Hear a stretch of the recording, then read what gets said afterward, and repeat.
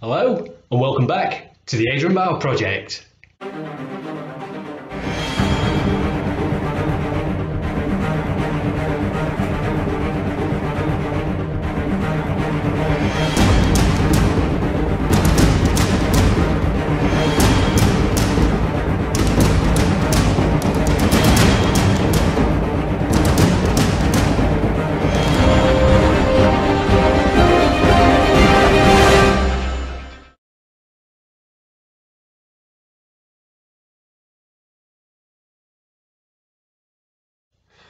Hello. Many thanks for choosing to click on my thumbnail and to watch my content. Very much appreciated as always. Okay, so if you remember a few videos back, I mentioned that now that the old pandemic seems to be winding down and we may very well be getting back to normal pretty soon, that Claire and myself are going to be having games nights at Shesbauer, and we'll have friends round, a few beers, get a few board games out and have a laugh. Now of course we've already had a look at Jaws the board game, we've already had a look at the Warhammer Beastgrave board games, but I thought, you know, we could do with something that's requires less thought to go into it, a bit more. It's all down to the chance of the roll of the dice, so that's why we're having a look at these two games today. And the first one up, as we've just seen from the thumbnail, is a game that I absolutely loved when I was about 8-9 years old, if not younger. It's been reissued many times before, but it's just been reissued over in the United States, and that is, as you can see, Ghost Castle. It was sent over to us kindly by our family in America, Kim and Bill, who I can't thank enough.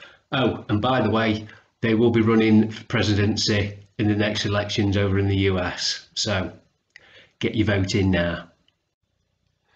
So, as you can see, still in the cellophane wrapper, so I'm going to go away, take the wrapper off, let's have a look at the contents of what you get inside the box.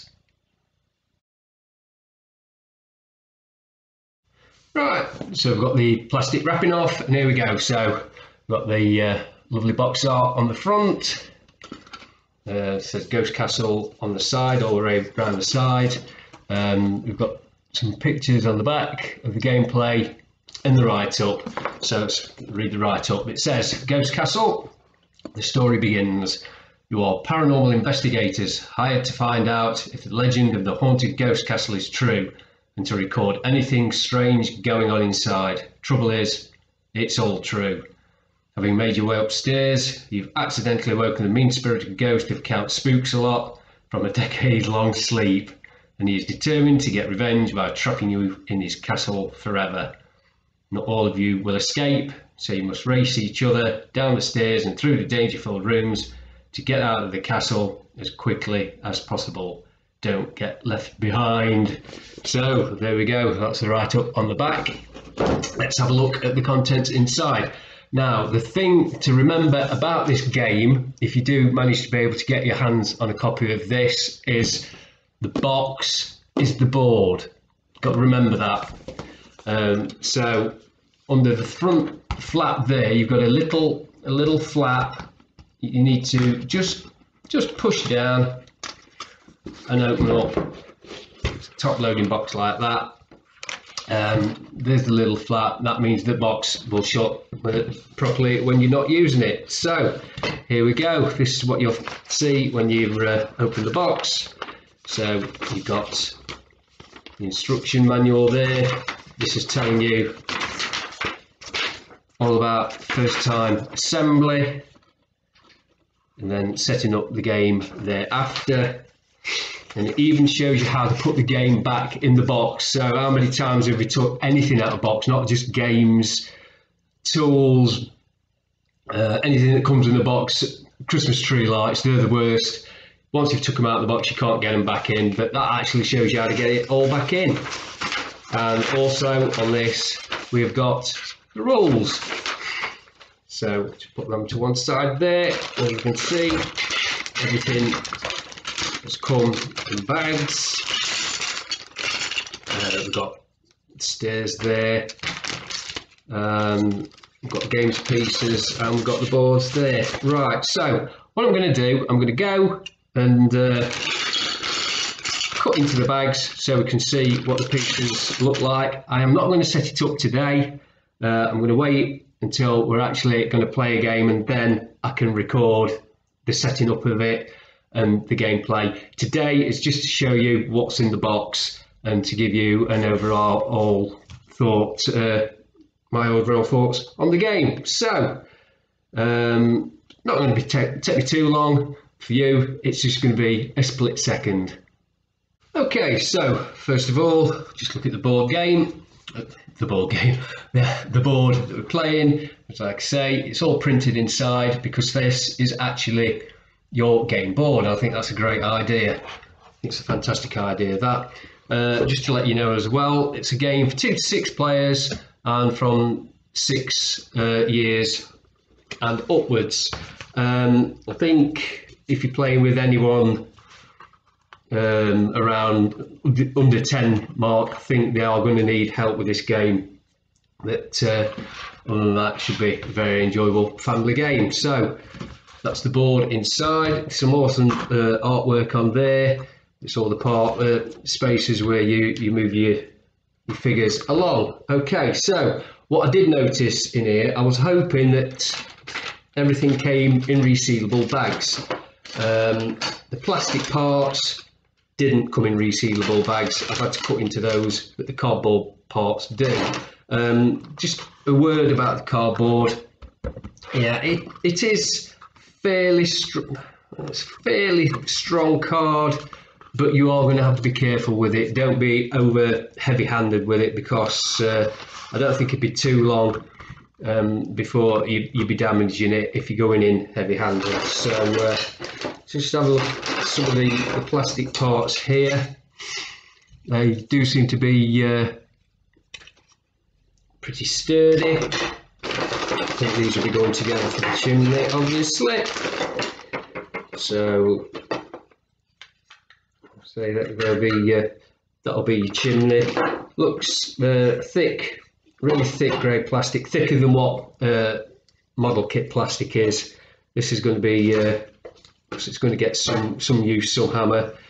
There's a little ghost that you get to drop the ball bearing down the chimney. It's got a little spring release mechanism on that, and I think that actually glows in the dark. So put that back. These pieces can go back in there. Like I said, I would have liked resealable bags, but can't have everything. Those 2 pieces there, these are, I think they're for your trap doors or squeaky floorboards, whatever. It's all made of the same plastic. Again, we've got some other plastic parts here, the axe and everything. Got I think these little bases, I think they're for your figures. You get a dice, all your numbers on, and other little bits and pieces that you add on to your game. It all looks very sturdily made. Get your ball bearing that you drop down the chimney. Similar to the one that I used to have. That's what you'll be doing. I say it's good, strong plastic it's made from. It's not flimsy, so it shouldn't be. It'll be reducing the risk of breakages as well. There's your stairs that you come with. Again, it's a good, strong plastic. Very well made, that. Okay, so in this first bag, this is a resealable bag. Got some artwork. I think this is the trapdoor kind of thing, you know, in the wall. These are the figures you can choose to play. I'm shaking there, so there we go. There's 4 figures there, 4 more figures there. So you can all choose which character you want to play. There's your wobbly floorboard, as I can remember. For those of you that remember this game before, I think these are wall dividers. So I say the card for these, it is a stiff card, but I would suggest you go very, very carefully with them, because I think they're going to be very easily creased. And as you know, with cardboard of this type, once it's creased, you can't get the crease out of it. So try and put that. I'll put that back in when I finish filming, because that's just going to be a nightmare. In this other bag, getting more parts, and there's actually some really, really cool diagrams on these. So there we go. That is the wall section. Should imagine this will be going in the house somewhere. So like I say, I'll be setting it up on the next video when we're actually playing a game. I'm not going to set it up now. I'm just showing you what you get in the box for this one. So it's like an open box review. So that's the kind there. I say be careful with these pieces of card, because I think they would be easily broken. And there we go. Some really, really cool artwork on these games. There we go. Fantastic. So here are all the pieces that you get in the box. It makes the game up. So the instruction manual seems fairly easy to follow. I don't think there's going to be any problem there.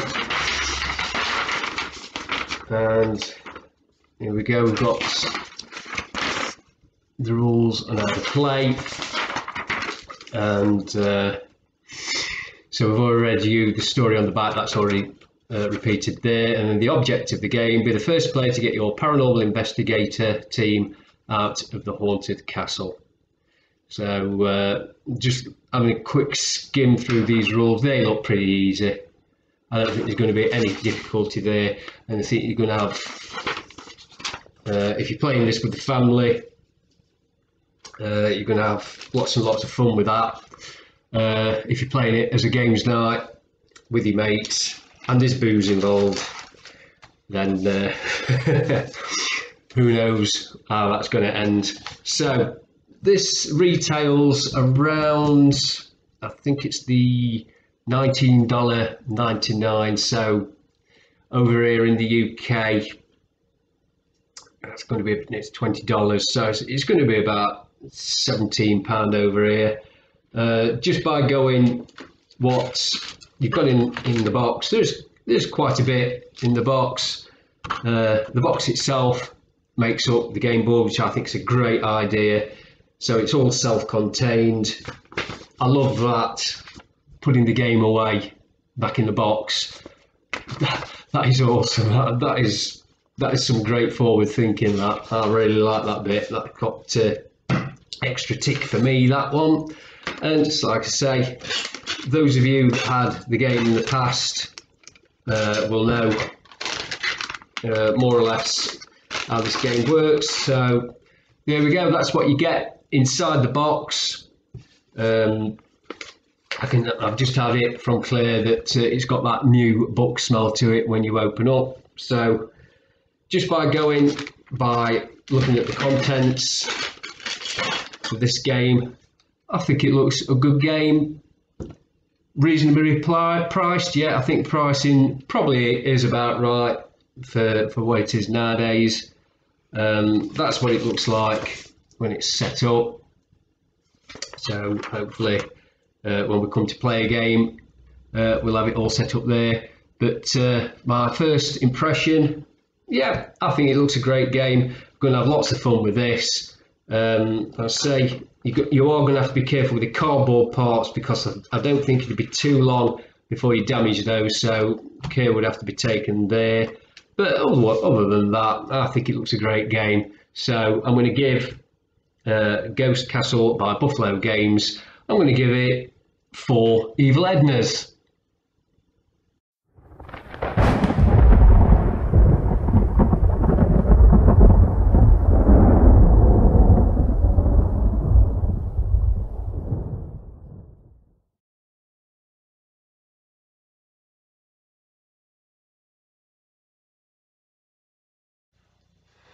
Okay, so like I say, these are all for games night, and once you've had 1 or 2 sherbets, games that are a little bit more complicated are going to be out the window and forgotten about. You want something really easy, something that you can have a laugh with, and Snakes and Ladders is just the kind of game that you're going to need. Let's have a look inside the contents of this box. You may have seen it before and thought, for about £5-6 just for Snakes and Ladders, is that a bit pricey? Well, we're going to find out right now.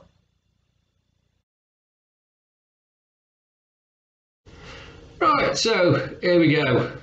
Snakes and Ladders by MY Traditional Games, or is it My Traditional Games? I don't know. Who hasn't played this when they were younger, growing up?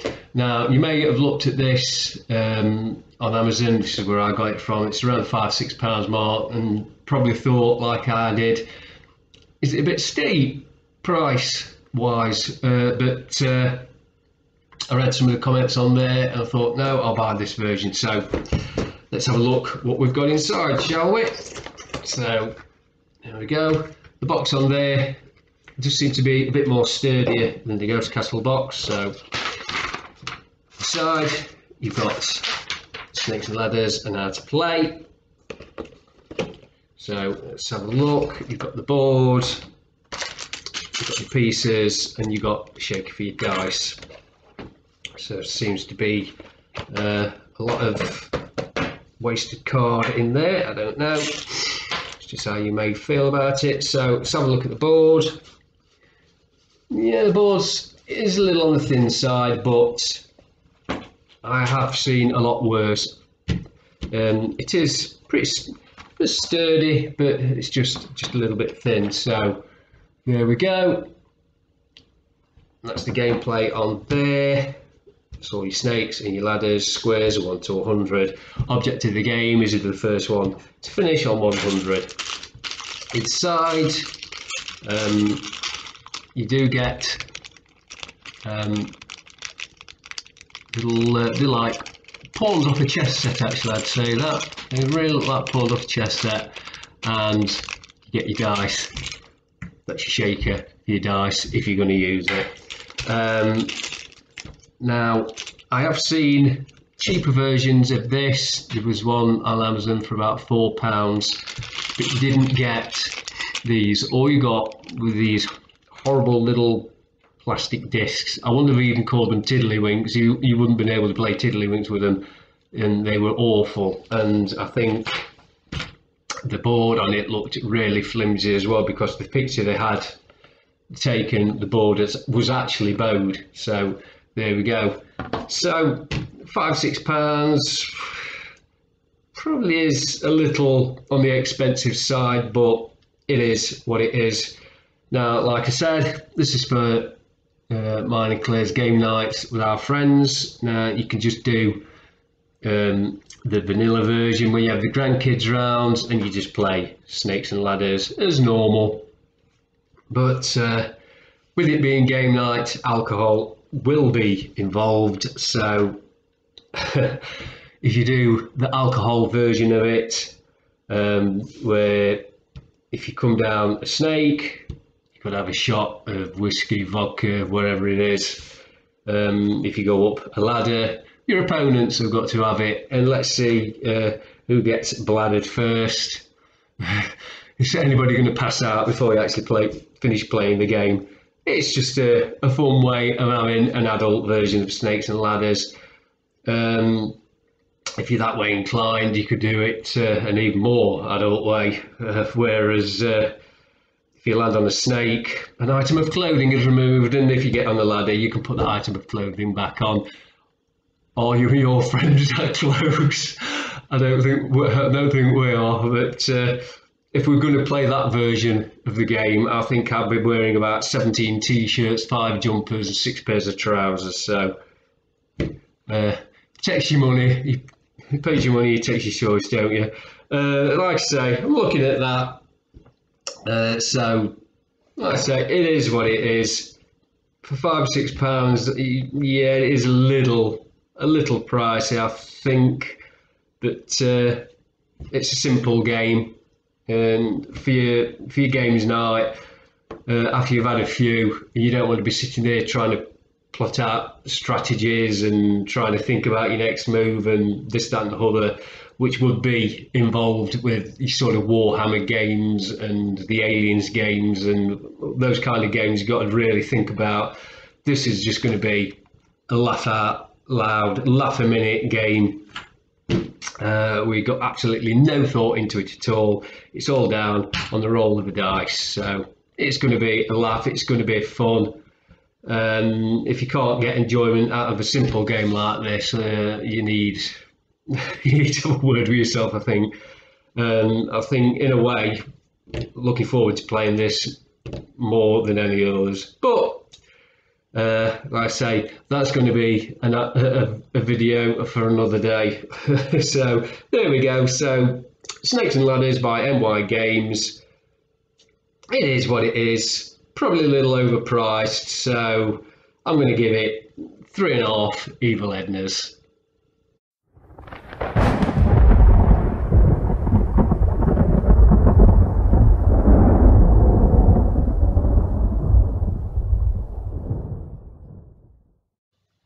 And that's the end of today's video. I hope you all enjoyed that one. Please remember, if you haven't done so already, to subscribe to my channel. It'd be very much appreciated. And also don't forget to ring that little notification bell.